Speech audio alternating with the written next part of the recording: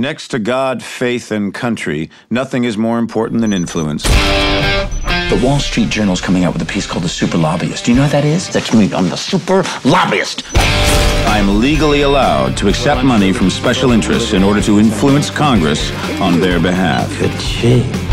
You want $30 million in fees. You want to kick some ass on the Hill? We can do it. Show me the money! It's all part of the bigger picture, Pam. Philanthropy, the academy, my foundation, the restaurants, the boats, the hotel. I'm trying to do important stuff that matters for people.